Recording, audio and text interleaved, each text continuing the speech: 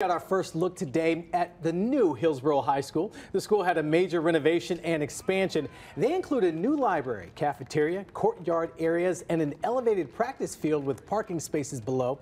A new historic marker was also unveiled today. It lists when Hillsboro High was first built and the renovations it's seen over the decades.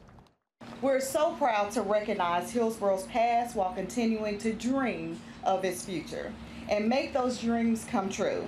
Knowing that new students and staff and traditions will join those that have come before them in an unbroken chain of teaching and learning, services, supports, and yes, success.